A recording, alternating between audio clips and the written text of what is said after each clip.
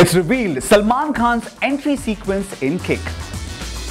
Salman Khan always makes a dashing entry in most of his films. We got our hands on a still from his upcoming film Kick that has him riding on a bike with Jacqueline Fernandes sitting behind. A source from the film revealed that this still is from the opening introduction scene of Salman Khan.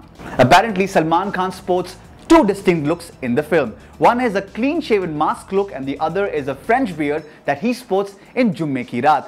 For his introduction scene, Sajid Nadiadwala wanted something different and funky, which is why the glares and a funky cloth is wrapped around his head. Keep watching this space for more scoops on the movie Kick.